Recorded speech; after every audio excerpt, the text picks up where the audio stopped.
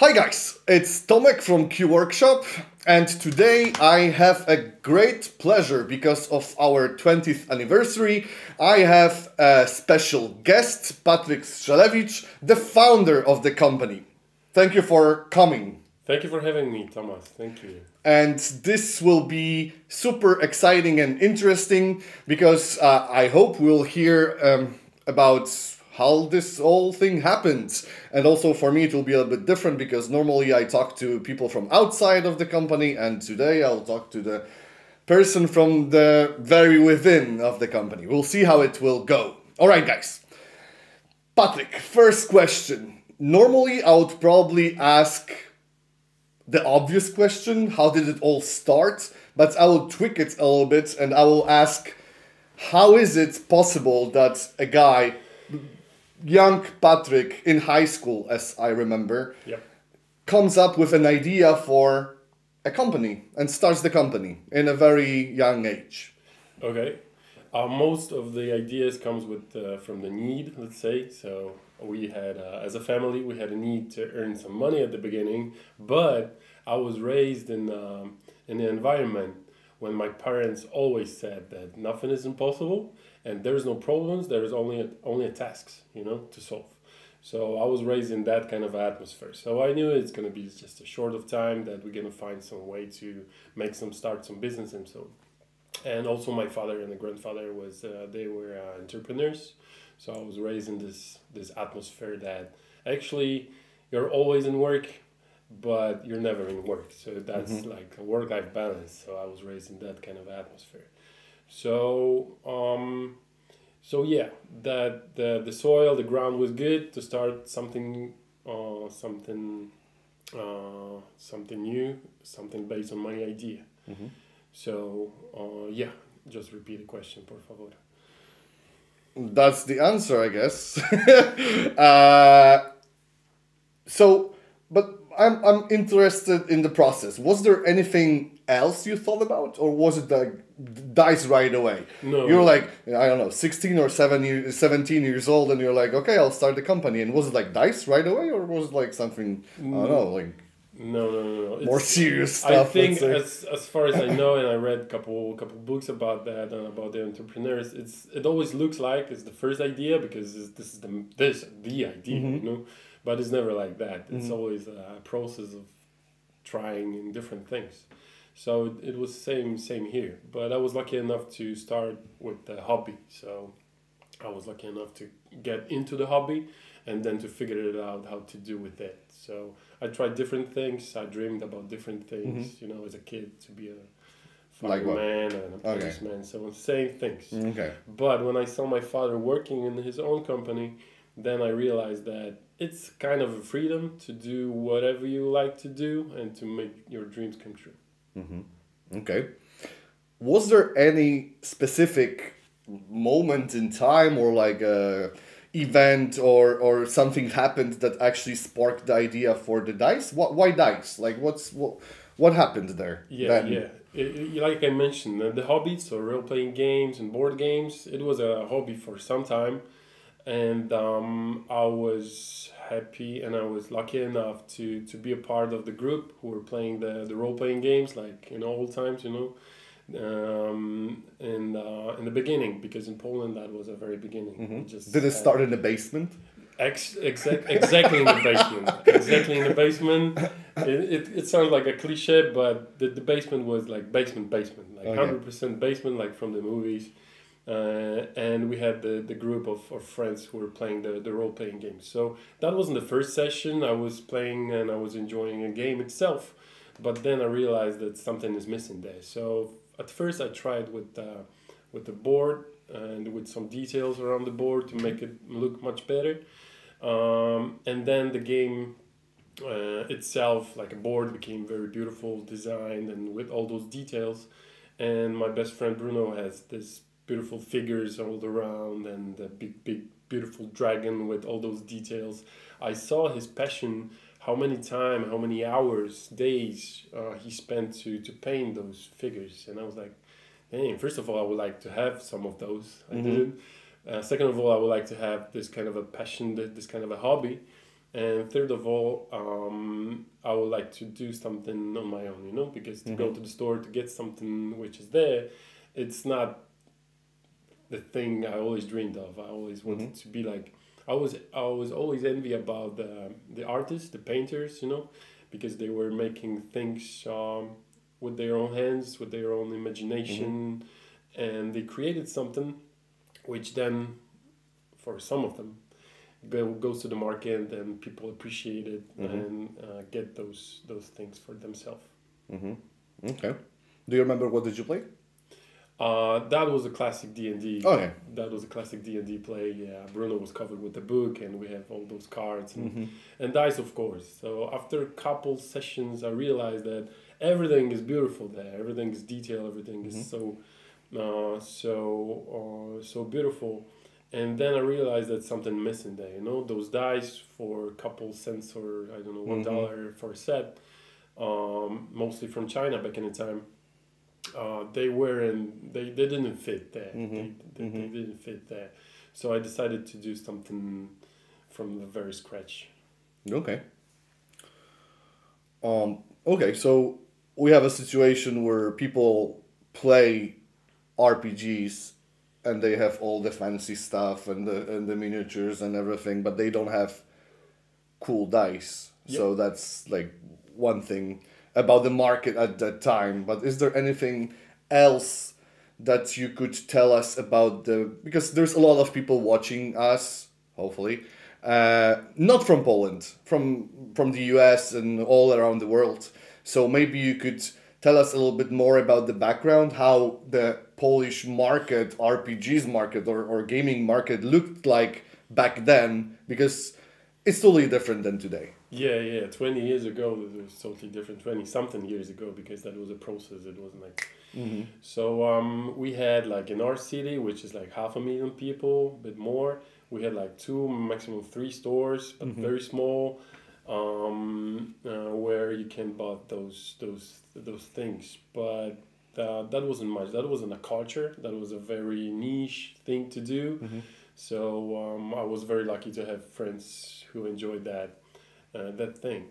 So 20 years ago also, there was no e-commerce stuff, so you couldn't start right away with your ideas like you can right now.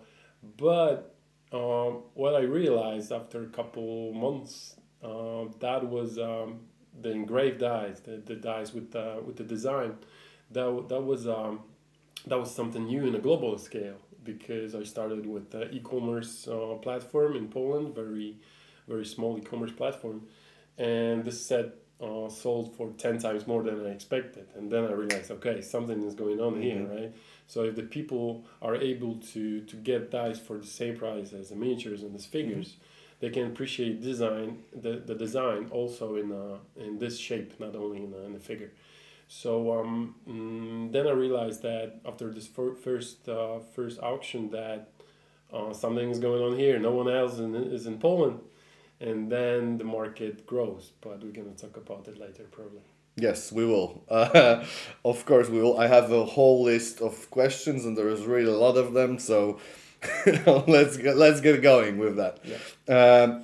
Okay, so there is the idea, and there is the market which barely exists. And did you do any research before you jumped into producing dice and selling dice? Was there any research that you check? Okay, so there's that many companies, that many dice produced every year, and so on and so on. Hell no. Okay. No, totally not. I wasn't aware of nothing when it comes to the market. I was just dreaming to have the first set made on my own with my imagination. So I wasn't aware of any companies for the first, year or something till we get to the fairs. So that was intuition, I would say. Or a lot of luck and determination, not the research, not the Excel file or a calculator. No, that wasn't a thing. That wasn't that kind of a startup. Okay. That would be impossible today, I guess, where there is internet and everyone knows everything. And it's always impossible to start something with a passion, not with a calculator, but yeah. Yeah. That's awesome. All right. So you have the idea, and how do you actually start? Like, what do you do first? Like, you think, okay, I will do dice, and Then I did them. I mean, no, it wasn't that easy. I mean, I was aware that we didn't have any machines or prototyping or 3D printers. No, no, come on, that was not at all. a century ago. No one heard about the 3D printer. And I was also aware of I knew that I cannot 3D model in a computer because that was Windows 98, so there was no software for that yet. So the easiest and the most difficult way to do it was to do it manually, you know. So I just took some. So you did a model like kind of model of die. I took the regular die. They made a small simple mold out of that, and then I used the material like a clay to engrave the runes manually. So that was a very long process. I realized that the set is like, okay, it's 7 dies, right? But when you count all those walls and sides on the dies, oh, come on, it's what, 82 or something? Yeah. So when I started with D4, I was like, okay, after one day, it's okay, that's done. But then okay, D10, D12. Come on, where does it end, right? So it took many days to make the first set like that. Okay. And what was the first one? I wanted to have the Elvish one, inspired by the Lord of the Rings, but the runes were way too difficult to make them like this, like 2-3 millimeters. So I started with I don't know if you can see that. Yeah, but still complicated design. Yes. But with the totally different technology. So the first one was the runic ones, because the runes were like made with straight lines, and they were a bit more easy. Although I made some mistake with the D6, so they weren't D6 in a set at the very beginning. So, the first set in sale, sorry guys, I mean, yeah, that was like that. There was no D6 in the set, but people didn't care. They were just amazed with the design. I'm wondering if there is anyone who has those first Q Workshop sets out there. So let us know if you have them, because that would be really special. And rare, I guess. Like probably they're. I would like to have them, definitely. You don't. Yeah. You don't have them anymore. I would like. No, I don't have them. They went for the market. Okay. They go for the market. Okay. All right. Okay. So, what was the biggest challenge you had to face at that point, at the very beginning of making dice? In Poland, because that's also important, I guess, in this. When we are talking about the first weeks or months, or even a couple of years, definitely, I wouldn't even call it a challenge. You know, that was like an adrenaline shot every time when something came up. You know, so when we realized with my dad that we need more than 3 sets, then we were like, okay, what to do now? And we didn't consider it as a problem to solve. That was just another task. So that was a dream. I mean, making a dream come true. So there was no obstacles there, and that was very pleasant and beautiful moments. Okay, but I'll go deeper. Okay, try again. I'll try again. Was it like? When you're thinking about it now, was it more challenging? Like you said, it wasn't a challenge, but was it harder from the creative side of the business or from the production side, for example? Like, what was harder and to come up with, because you started from nothing? So, from the creative point, wasn't that difficult, because from the very beginning, the group of the society around the games is very, creative. So I was just asking people what they would like to have, and people came up with the idea with small, quick emails what they would like to have. So we were cooperating with the fans and with the players from the very beginning. From the technological point of view, The biggest shot was the first wholesale order from the American distributor, but that was a couple of years later. That was a huge challenge. That was a huge challenge. Okay. Mm, do you remember how many different designs or sets did we release during the first year? I think 5 to 8, Okay. something like that. That was a very small offer with maybe 2 or 3 colors. So very, yeah. So not much. where did you get your like inspirations from? Like what because you said okay, so there was movies and then there was the Elvish one and what else? Like what's Come on, man! Those arts and books, okay. everything, the whole idea about the role playing market. It's packed with artists. It's packed with inspirations, with beautiful books. So that was super easy to do, to get inspired from the market. So that wasn't like a typical industry to work in. That was something super excited to get inspired from the market. I have to ask about one thing Hit me. because sometimes there is questions when I talk to you guys during conventions etc. There's always a question of the forest dice set. Uh-huh.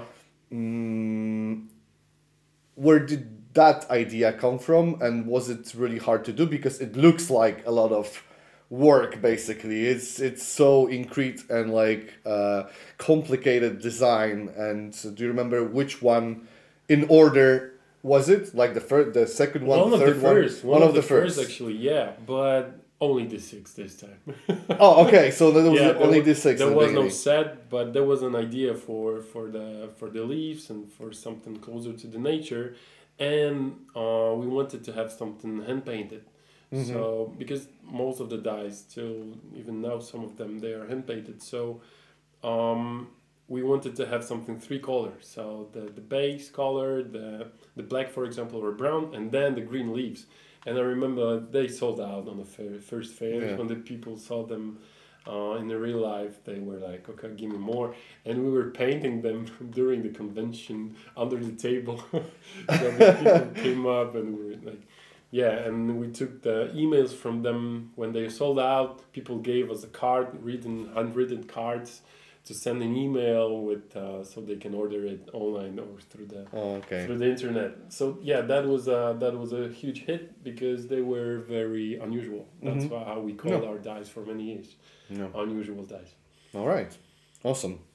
Okay, but I guess you didn't do it all by yourself.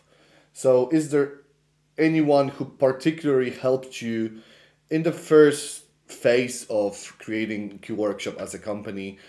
Because of course every company is people. So is there any people without whom there wouldn't be Q Workshop at all?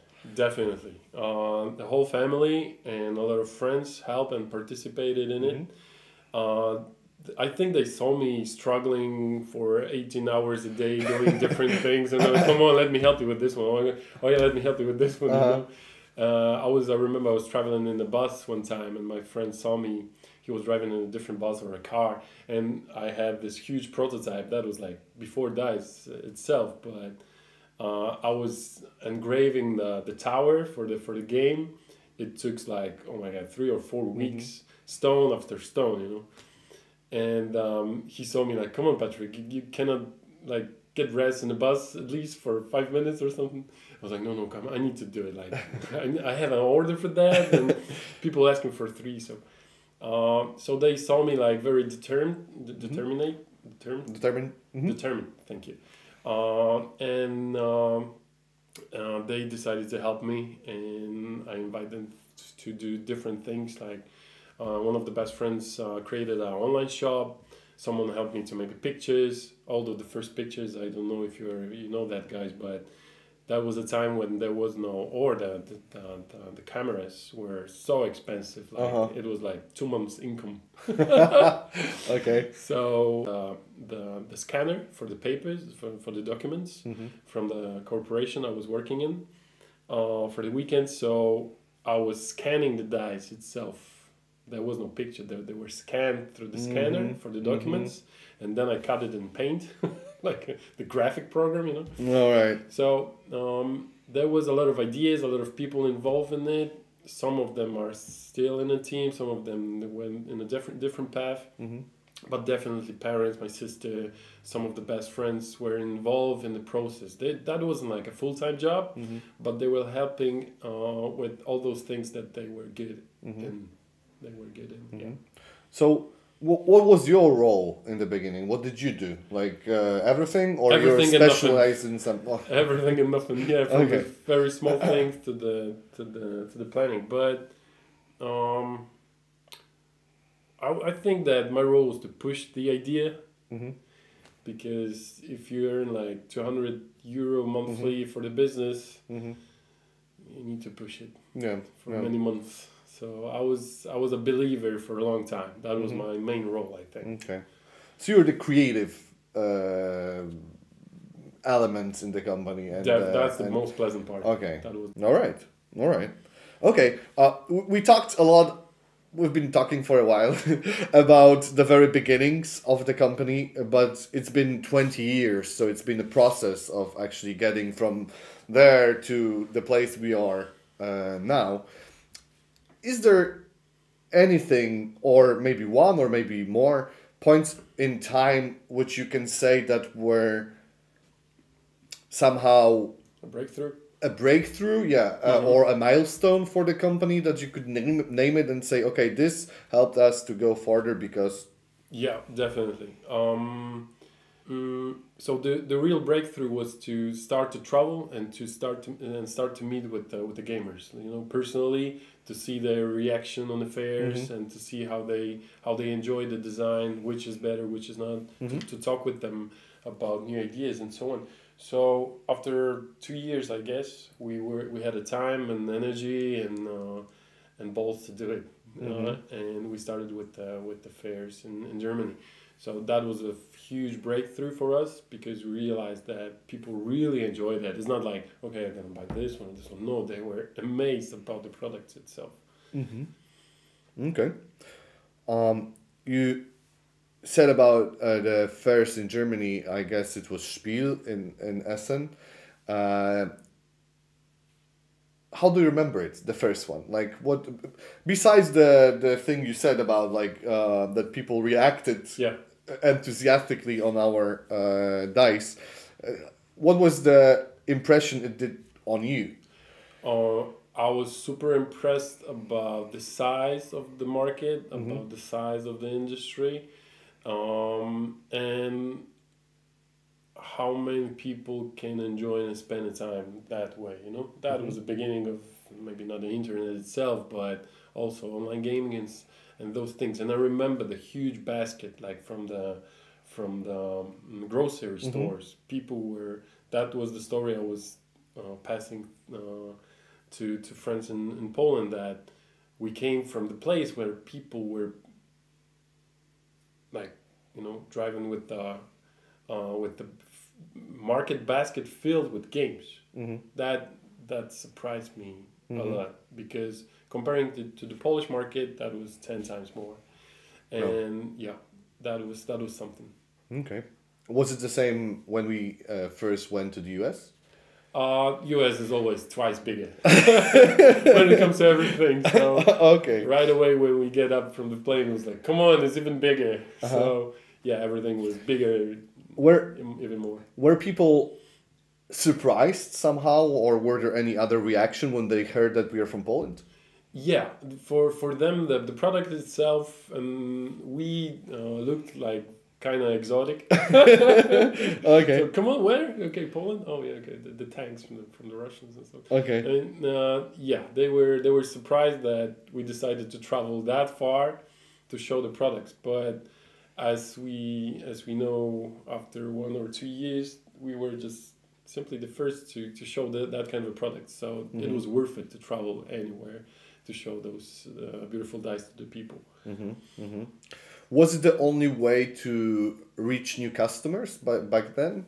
Like going to Spiel, or like how did you reach to so many people? Because like growing means enlarging the group of people that are our customers? How did you reach them back then? Fairs wasn't the main road. I mean, the main way to gain new customers. That was the best way to get a feedback. But to grow the business, the internet helps a lot back in the time. So 2004, 2006, online shop, the eBay auctions, and all those platforms helps us a lot. And that was the quickest way to get the customers. Okay. A rather general question. Is there anything that you didn't know back then in the beginning and you know it now that would help you to grow faster or do something better? Is there anything you could name? Yeah. Good question. It's a good question. Probably everything. Probably everything. That will be lovely to know what we know right now about the market, about the customers, about the designs, and also the license and so on, and to travel back in the time. But I wouldn't do it, you know. That was so fresh, so beautifully naive to do all those things for the first time. So you wouldn't change anything? I'm not saying it was the whole process was perfect, but I wouldn't change much for sure. Okay, all right.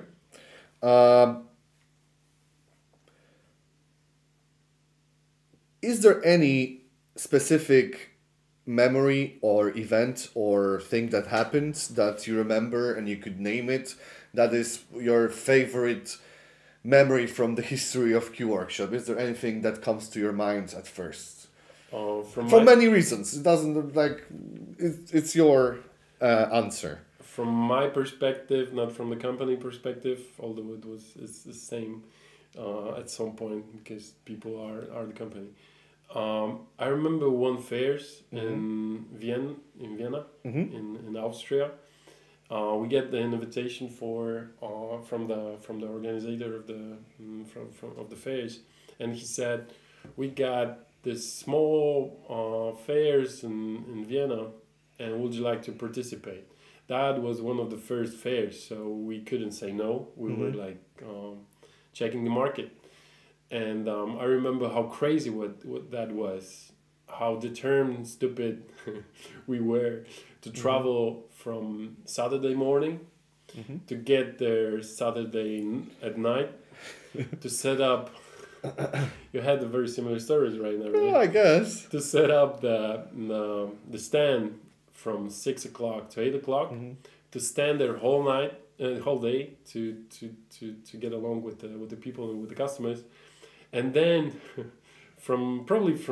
because of the money reason and we wanted to get back to our girlfriends and friends, we decided to travel back. That was exciting nightmare, let's say. I remember traveling with the car packed with dice, and I remember I was almost falling asleep. You know, my friend was sleeping next to me, and I remember 2 Polish buses traveling through the mountain. I remember the Polish plates, and trust me, if they weren't there, I would just lost the roads. They were like 2 big, beautiful. I imagine like that, like those 2 white angels helping us to travel back home. So I wouldn't. That was one of the things I would change. Probably will sleep in a car on some small motel, you know. But to work 3 days in a row without sleeping, that wasn't the best thing to do at the beginning. So that's the most exhausting and exciting memory from those times when I was in charge of doing things in the first line of the business. Okay. Is there so maybe it didn't sound like that, but that was the favorite memory. Like I said, scary and exciting at the same time. There is a lot of them. There's a lot of beautiful memories. Most of them are connected with the things they were done for the first time. You know, so the fairs, hiring people, making dice for the distributor, and new designs, new licenses. All those things were exciting, but not that dangerous as the traveling through the night. Okay. All right, but I was leading to another question. What, because if that was like one of the favorite memories or most exciting memories, was there anything that you would like to forget about? Any flops or anything that you did really badly and you can share? Yeah. Let me think about that. um, yeah. I remember one of the orders from Canada. So we packed the dice. That was one of the stores in Canada, and we packed the package. We signed the address, and we just sent it. And the customer said after 1 week or two that there was no dice. Right. After another week, they came back to Poland, ripped off. All the packages were like destroyed, like something was like an animal get to the package. And then I saw those stamps from Colombia. And then I realized that we forgot to sign the Canada. So that went to the Colombia in Canada. It's a state, right? And instead of Canada, it went to Colombia, and they thought we were trying to smuggle the drugs or something like that, and that was one of the funny mistakes from the selling point of view. Okay. Yeah, but I wouldn't change that. Like, I was super excited to see that ripped off package and to think what happened actually. Yeah. Yeah. All right. That's funny. I didn't know that story. All right. So, if we think about like the whole scope of Q Workshop being a company, Polish company, in on the worldwide market, because we've been selling dice right from the almost right from the beginning to outside of Poland.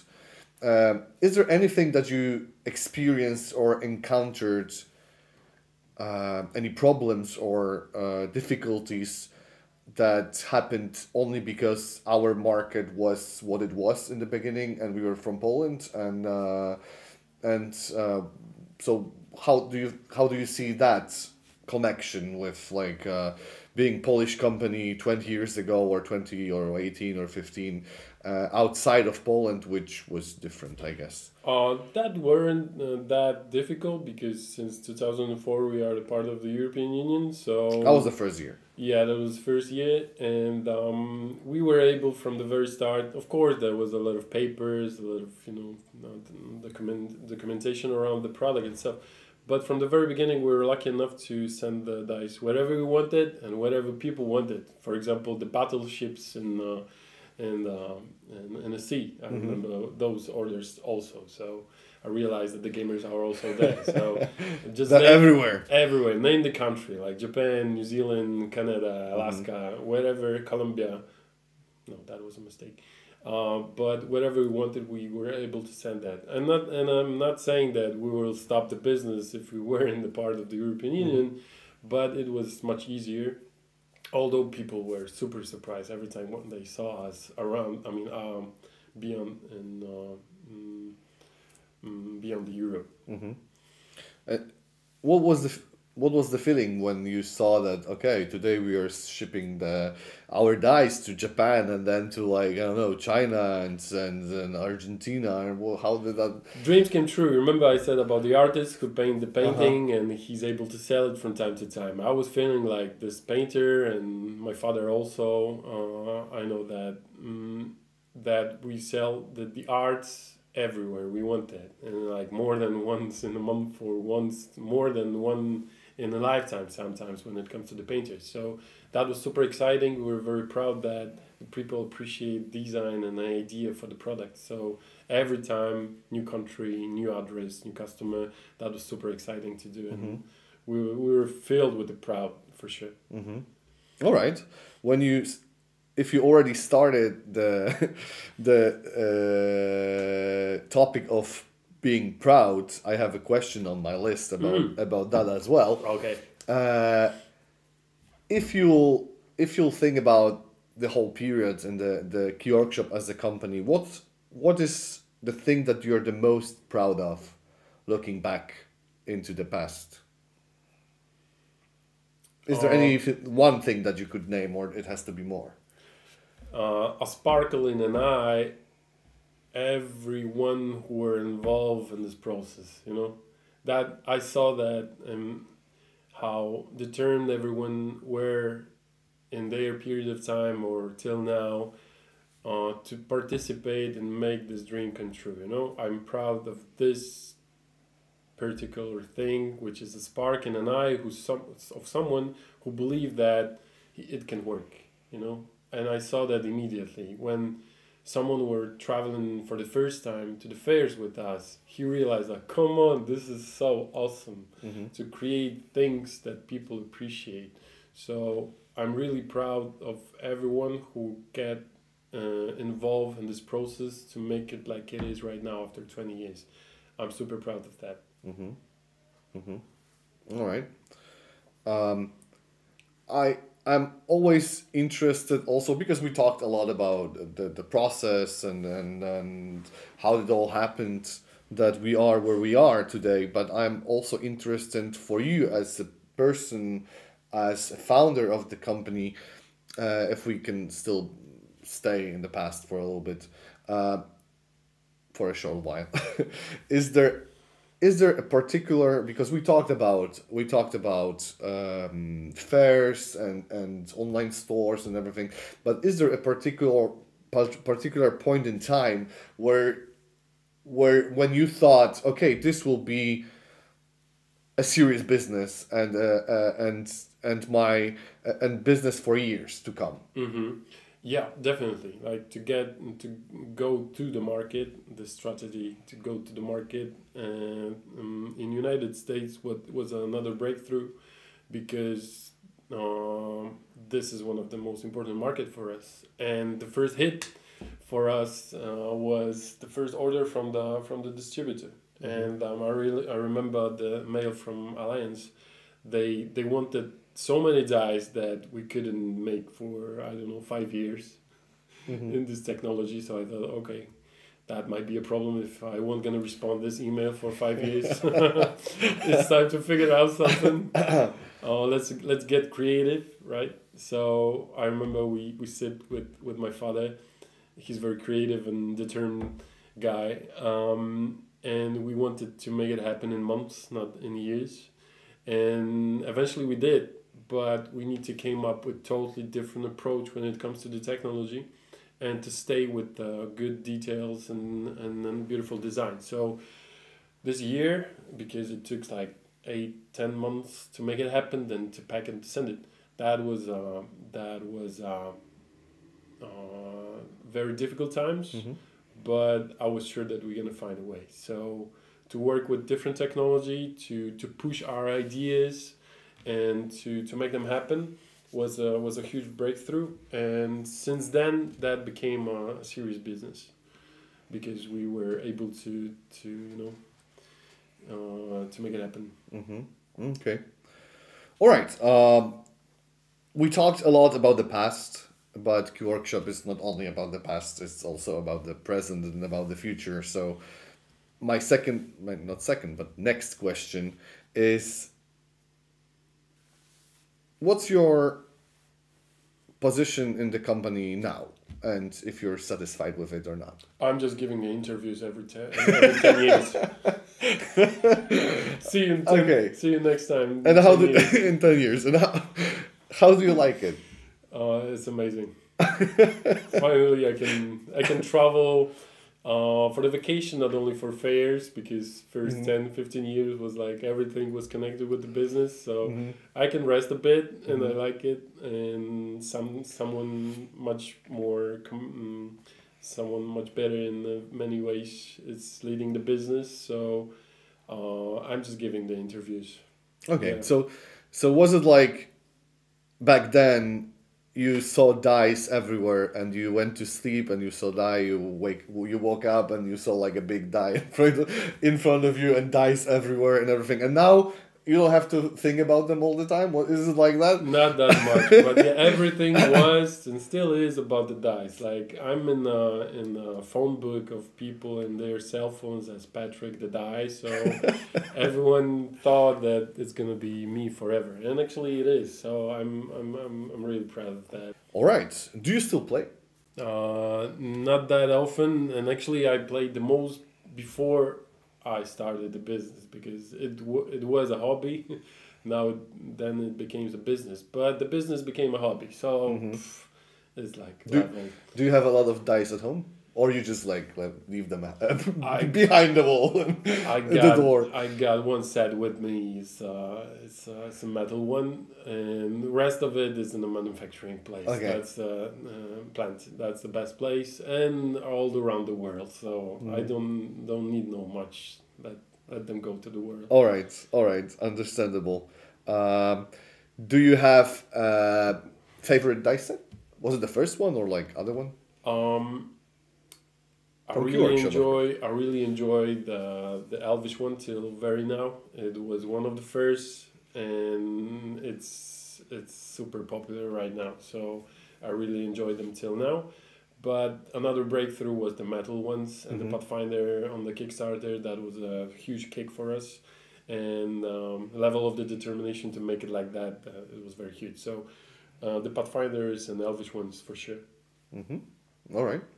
Is there any set or design that you dream of that you would like us to do? The list is very short, or maybe it's nothing there because when the company It's all growing, here. it's here. When the company is growing and it's healthy enough to make those dreams come true, you shouldn't wait. So they are all there already. And Okay. I'm waiting for more from you guys, from the team, because you know better right now. All right, we'll do our best. Okay, we'll be wrapping it up shortly. So I have few last questions to you, and my first one is: is there anything you would like to, or a different way? If you were to describe Q Workshop in 3 words, what words would that be? Okay, nice. Being creative, for sure. That's 4. What? That's 4 words already. Being creative, for sure. Even 5. Okay. No. Okay, so that is the first one. Yeah, that's So creative as a company, dice for sure, because it's always gonna be there. I mean, no matter which industry direction we're gonna go, I feel that we're gonna stay around the dice for sure, and hobby. All right. Because that's what we are doing for. It's business, of course, but if not the gamers, if not the hobby, and the passion around that it wouldn't be us. Okay. So is there anything you would like to tell our fans right here in this occasion that we have? Is there anything you would like to tell them, to people that supported us for years? For sure.